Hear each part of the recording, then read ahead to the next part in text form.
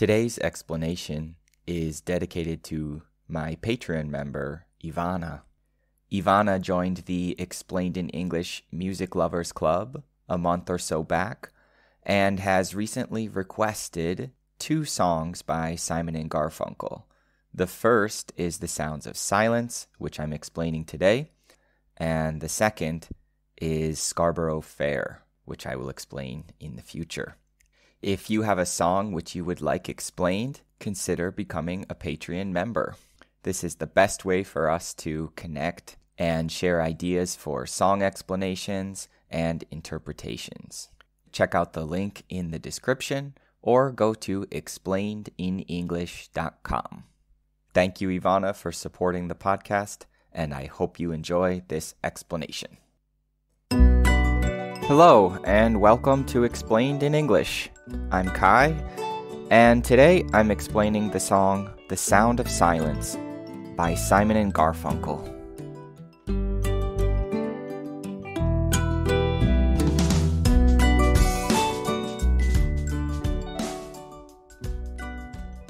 I chose this song not only because it's one of Simon and Garfunkel's biggest hits, but also because I can relate to it. The song is about a dream. Dreaming is, of course, what sometimes happens when you fall asleep at night.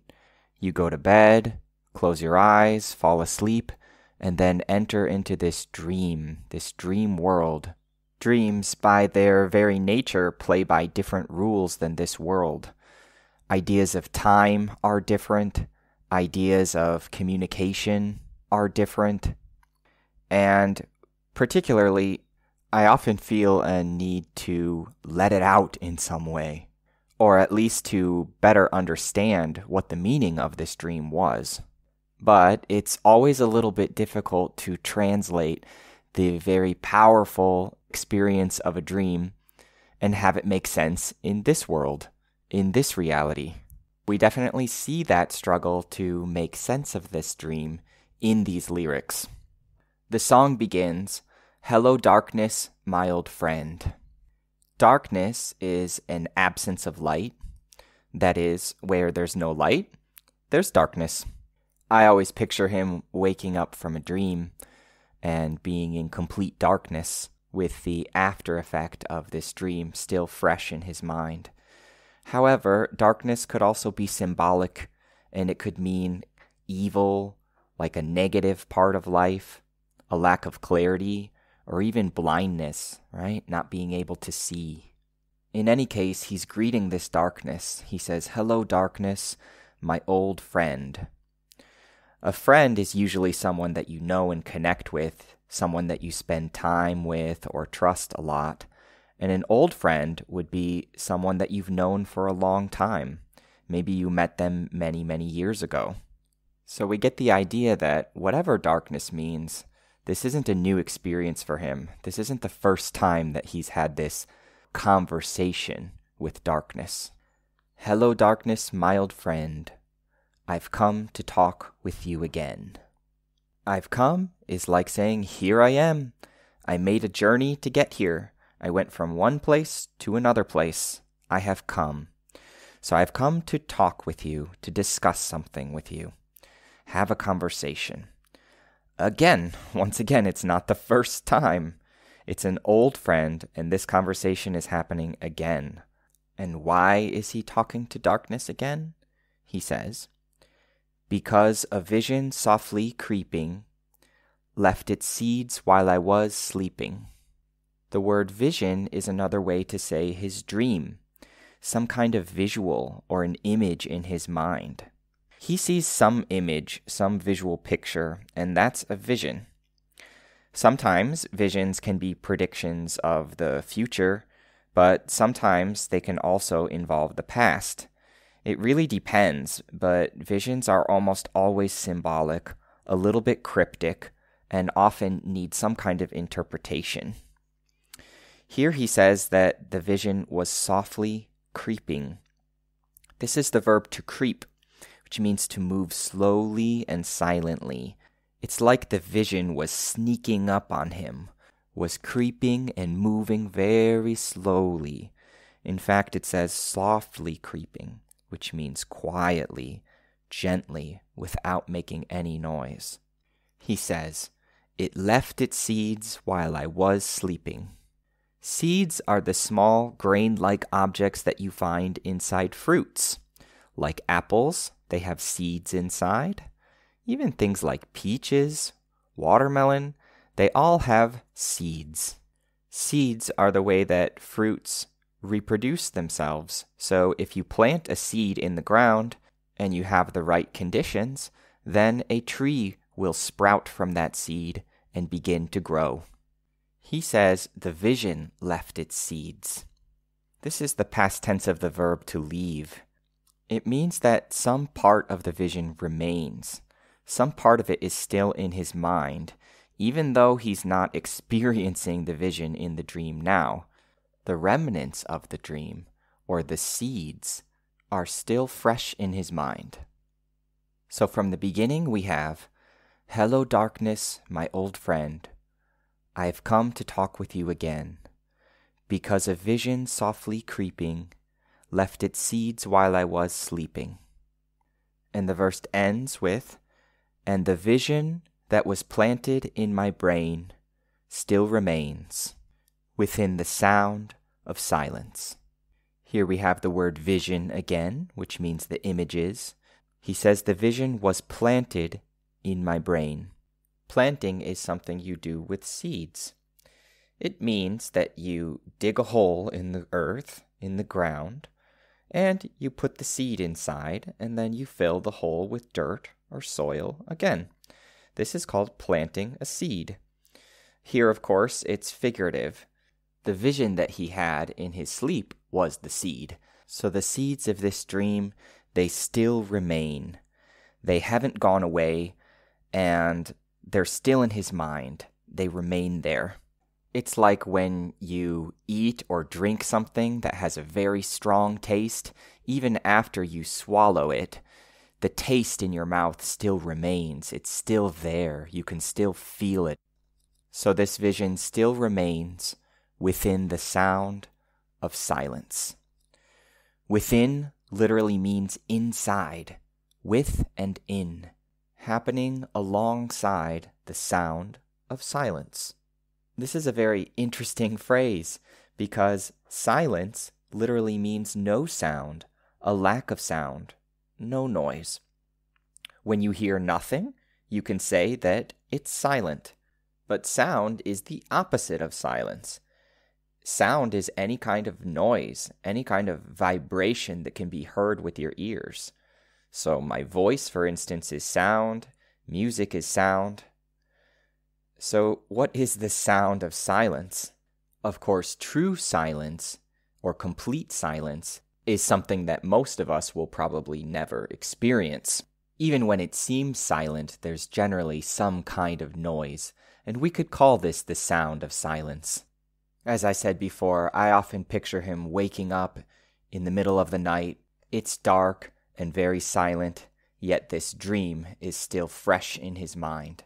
So he begins to write the dream down. In verse 2 he says, "In restless dreams I walked alone." Restless means not calm. In fact, very agitated, a little bit stressed. If you look at the word restless, you can see two words in there. There's the word rest, which means you're calm, you're at peace, you're relaxing. But this is restless. Less means fewer or without. So without rest or without much rest, that's restless. And here he says restless dreams. If you're having a restless dream or a restless night of sleep, then you're tossing and turning in bed, you're not sleeping peacefully, you're having a restless night. So in his restless dreams, he walked alone. So he was moving his feet and his legs, and he was walking alone, without other people, all by himself, and with no one else around. In restless dreams I walked alone. Narrow streets of cobblestone. A street is a road or a path used for transportation. So he's walking on this narrow street. Narrow means not wide. When there isn't much room or much space, you can say that the street is narrow. And this narrow or small street without much space is made of cobblestone. A street of cobblestone is one paved by cobblestones. These are rounded stones that you place in the ground to make a relatively flat surface for cars or for people to walk on. Paving a street with cobblestone is a rather old style. In many places of the world, it's much more common to use cement or concrete to pave the road. But nevertheless, we see him walking alone on these narrow streets of cobblestone, 'neath the halo of a street lamp. 'Neath is short for beneath, which means under or below. So you can think of an umbrella. When it rains, you open your umbrella and stay beneath the umbrella in order to protect yourself from getting wet. Our protagonist here is beneath the halo of a street lamp. A lamp is an artificial light, usually a kind of electrical light, and a street lamp is one that's placed on the side of the street in order to light it up and illuminate the area so people can see where they're going. He's beneath the halo of a street lamp. A halo is like a ring or a circle of light that's surrounding something. For instance, if you look at the moon at night, it gives off a light, and the light immediately around the moon could be called a halo. It's kind of like a glow, the glow of the moon or the glow of a street lamp. Underneath the halo means underneath the light of the street lamp. So beneath the halo of a street lamp, I turned my collar to the cold and damp. Turning your collar up is something you would do when you feel cold, when the temperature is low outside and you want to warm up. You might turn your collar. Your collar is the part of your shirt which folds down around your neck. Generally, it's used as a kind of decoration. Dress shirts and formal business shirts often have collars, and usually they're turned down. However, if it was very cold outside, you could unflip or flip the collar up in order to keep a bit warmer around your neck. And that's what he did. He says, I turned my collar. It means he unfolded the collar of his shirt or his coat so it covers more of his neck. He turned his collar to the cold and the damp. Damp is a way to say mildly wet or a little bit humid. We get the idea that the temperature is low, that it's cold outside, and also that it's damp, that it's a little bit wet. Maybe there's a light sprinkle of a rain. In any case, he turns his collar to the cold and damp when his eyes were stabbed by the flash of a neon light. So it was dark, and then all of a sudden, boom, there's a flash. A bright light. A bright neon light. A flash is a kind of sudden brightness. For instance, if you turn a light switch on and then off quickly, you'll get a flash. Or if you take a photo at night, you often will use the flash, which will give you a quick burst of light. Neon light is a kind of light that's often used to make signs for businesses at night. Neon is a type of gas or chemical element that shines in bright colors when electric current flows through it. So a neon light is kind of like a bright and colorful electric light. So there was this flash of neon light, and he says, my eyes were stabbed by it. That means his eyes were shocked or surprised by this flash of neon light. Stabbed comes from the verb to stab, which means to penetrate with a sharp object. Usually, people stab things with a knife, which means that they forcefully push the pointed end of the knife into something else. But here the meaning is quite figurative. He means his eyes were shocked or stabbed by this flash of neon light.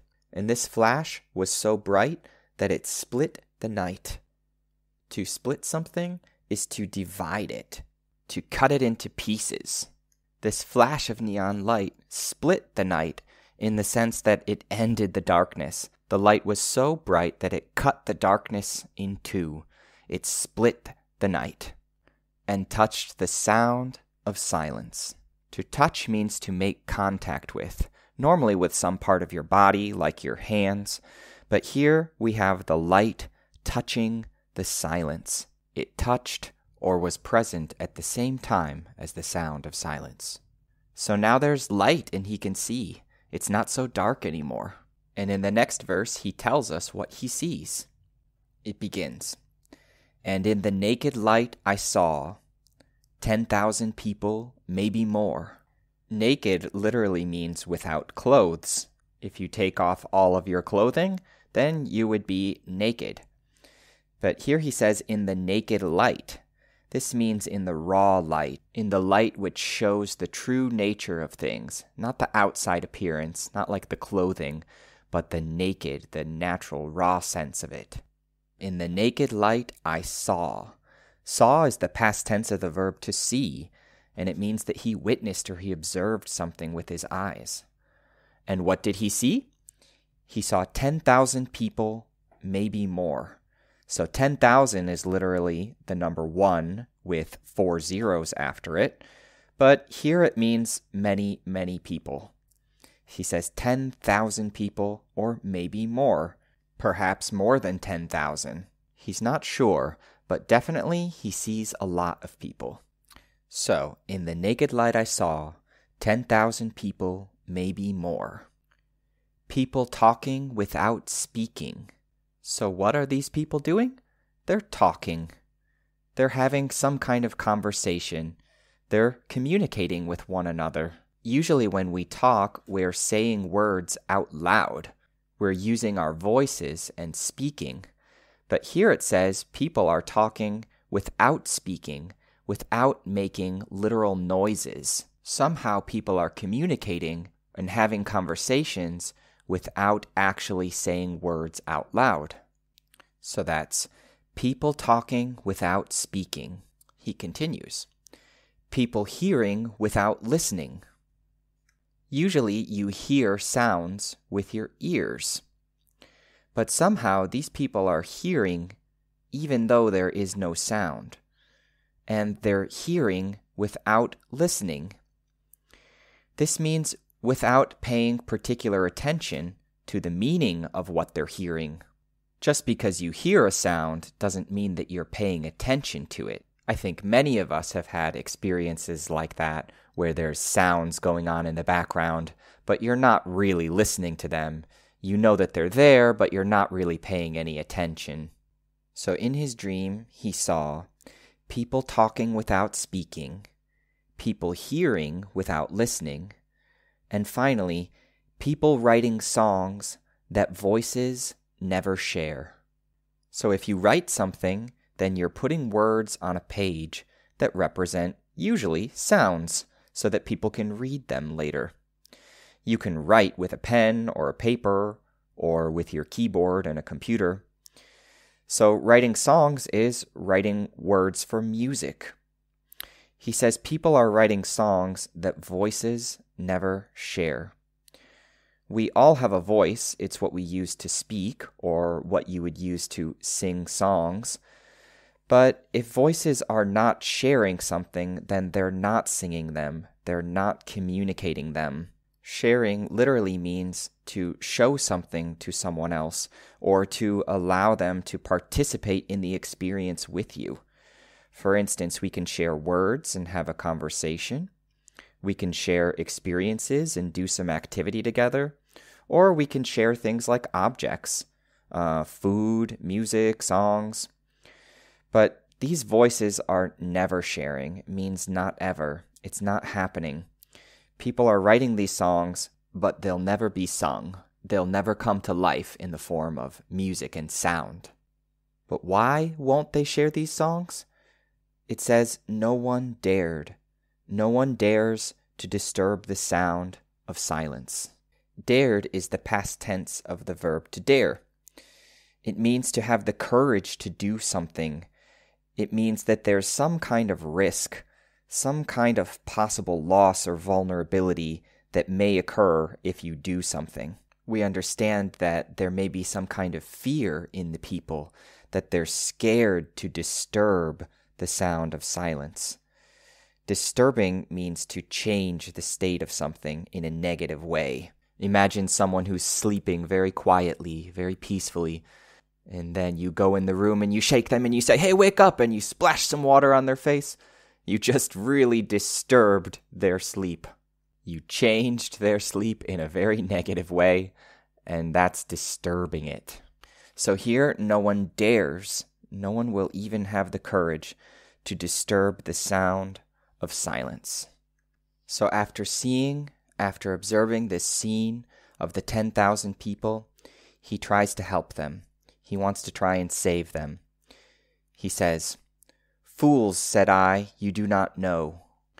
A fool is a person who doesn't act wisely, someone who perhaps does or says things without thinking of the consequences.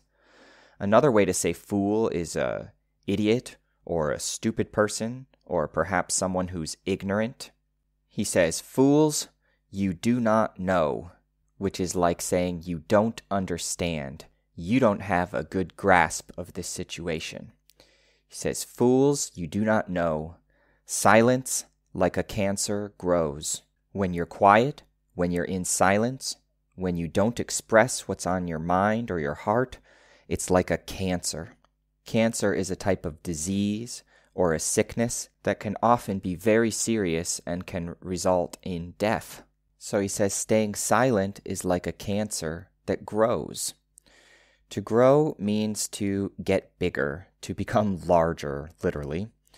For example, a baby can grow into a young child, or from earlier, a seed can grow into a young plant and then later a tree. Growing is like incrementally becoming a bigger thing, or figuratively, something more and more important. So he really thinks that their silence will hurt them. He wants to help, and he says, "Hear my words that I might teach you." Hear my words means listen to what I say. Please pay attention to what I want to tell you. Hear my words that I might teach you. To teach is to help someone understand something new. It could be some kind of knowledge or an ability. For example, right now, I'm trying to teach you some English by explaining these songs. He says, "Hear my words that I might teach you." Might means possibly or hopefully. Hear my words so that perhaps I might be able to teach you something. Hear my words that I might teach you. Take my arms that I might reach you. Take my arms means he's offering help. He's saying, let me help you. Your arms are literally the part of your body that extend from your shoulders all the way to your hands. If you reach your arm out to someone, you're extending your arm in help. He wants you to take his hand, take his arm, and connect with you to be able to help you. We get the idea that he thinks these people are lost, and he wants to reach them. He wants to get to them, but he just can't. In the next verse, he says, "But my words, like silent raindrops, fell." So his words were silent. They didn't make any noise at all, which means no one heard them. No one paid any attention to his words. They fell from the sky like silent raindrops. Raindrops are the small, tiny little bits of water that fall from the sky when it rains. And his words left his mouth and didn't make any sound. It's like he tried to speak and then they just fell to the ground. And he says, they echoed in the wells of silence. An echo is like a reverberated sound. If you're in an enclosed space, when you speak, the sound will vibrate and hit the walls. It will bounce off the walls and continue sounding. This is an echo. An echo sounds like this. Echo, echo, echo, echo, echo, echo, echo. So his words, they echoed in the wells of silence. A well is like a hole underground.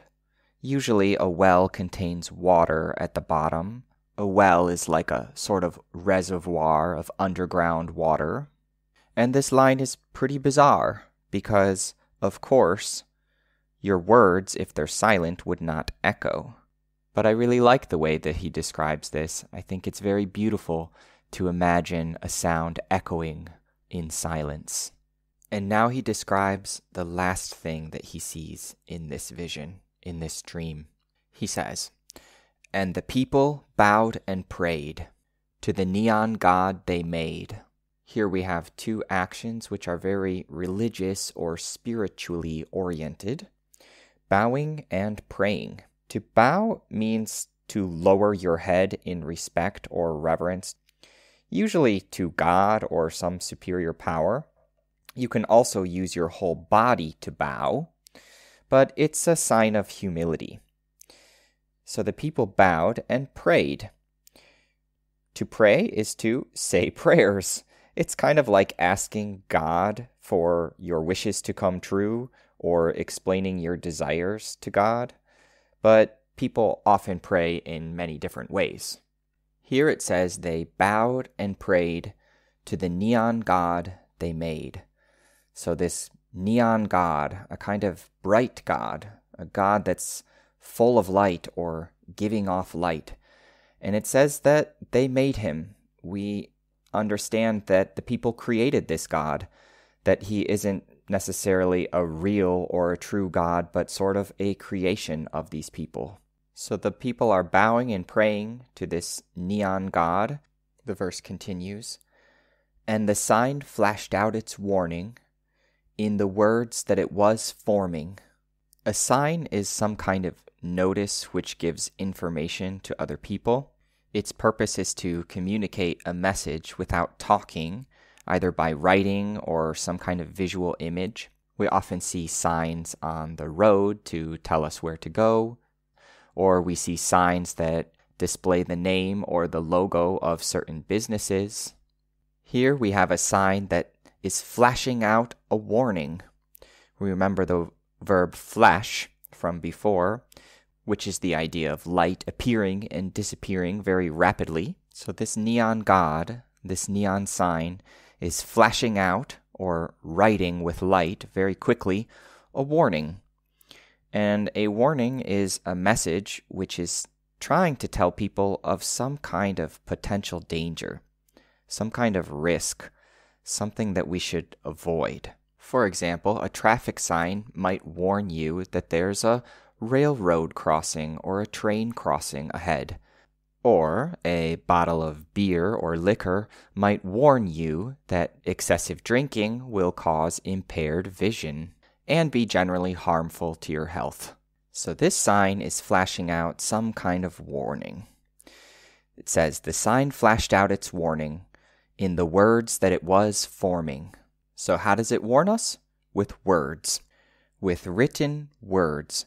And it's forming them, it's putting them together, it's giving them shape or form. So it's flashing out some message to us a little bit at a time. And what message is this sign flashing out? It says, "And the sign said, the words of the prophets are written on the subway walls and tenement halls." Prophets are people who predict the future. It's connected to religion, usually, and prophets are generally people in touch with God, and they're connected with God. They relay some sort of message to the people that will later come true or be fulfilled. In simplistic language, prophets have a message. They have a message for people, and they want to usually warn people of some potential future. So apparently, the words of the prophets, the prophecies, are written or put down in writing on the subway walls. If you're in a building, every room in it has walls. These are barriers which can separate one room from another room, and they're also sort of the boundary between outside and inside. These are the walls. Subway walls would be the walls of an underground train station. That's what subway means. In New York City, where Simon and Garfunkel spent a lot of time, there is an underground subway or metro. So the words of the prophets are written on these subway walls and in tenement halls. So a hall is usually a corridor in a building, It's what you use to move from one part of a building to another part of a building, and halls are usually quite narrow. Hall itself is short for hallway, so you might hear that word sometimes, hallway. You can think of an apartment building with multiple apartments, and usually there would be a hall outside the entrance to each apartment. Here we have tenement halls. So people who live in apartments are called the tenants. Tenement halls are basically another way to say apartment buildings, places where people live.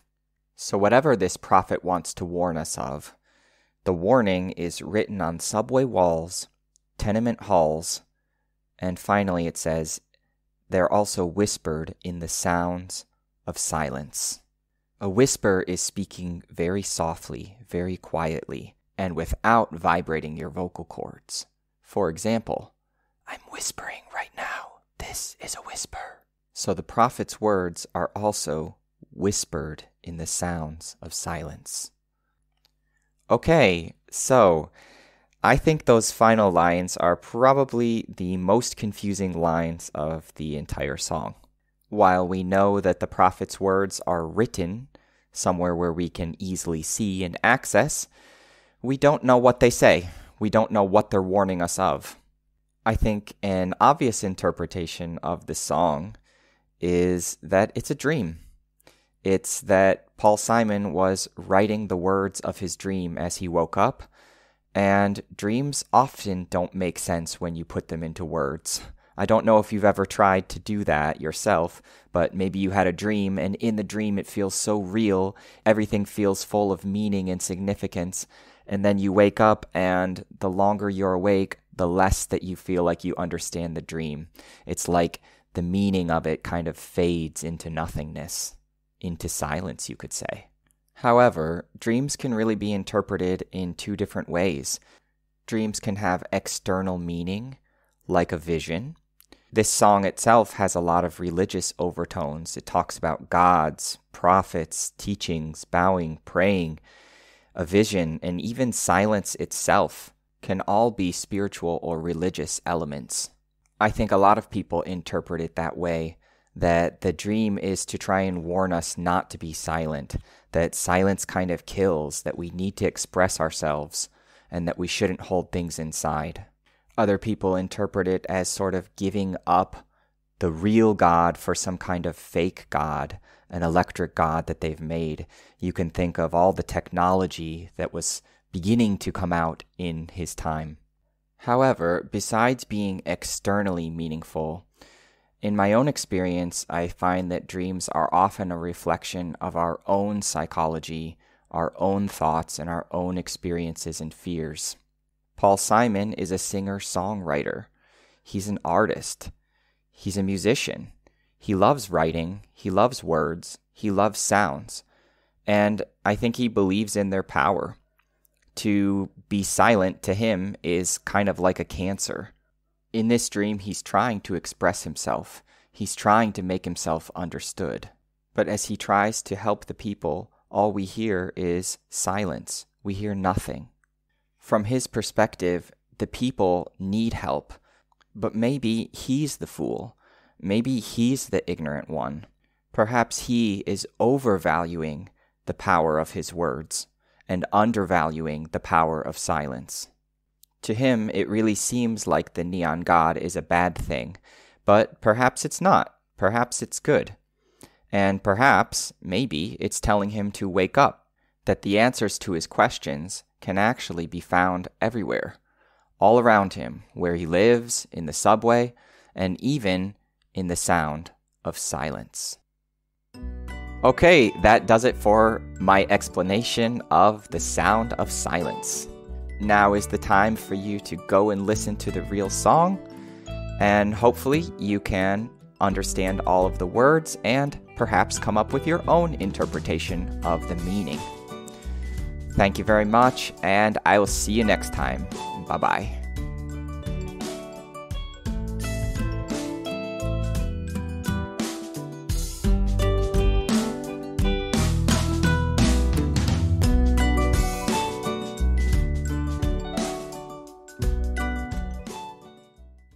Pronunciation Practice.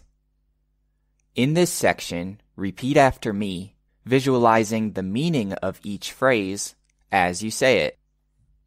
Let's begin. Hello, darkness, my old friend. I've come to talk with you again. Because a vision softly creeping left its seeds while I was sleeping, and the vision that was planted in my brain still remains within the sound of silence. In restless dreams I walked alone, narrow streets of cobblestone. 'Neath the halo of a street lamp, I turned my collar to the cold and damp. When my eyes were stabbed by the flash of a neon light that split the night and touched the sound of silence.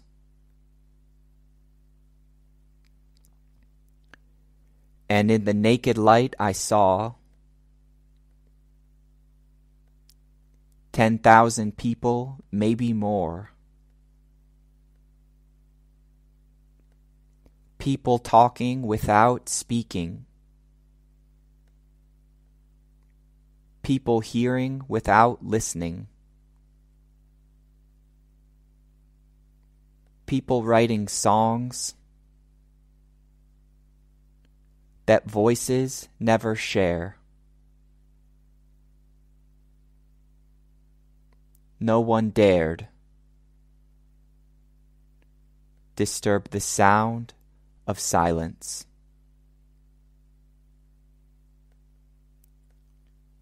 Fools, said I, you do not know. Silence like a cancer grows. Hear my words that I might teach you. Take my arms that I might reach you. But my words, like silent raindrops, fell and echoed in the wells of silence. And the people bowed and prayed to the neon god they made. And the sign flashed out its warning in the words that it was forming. And the sign said the words of the prophets are written on the subway walls and tenement halls, and whispered in the sound of silence.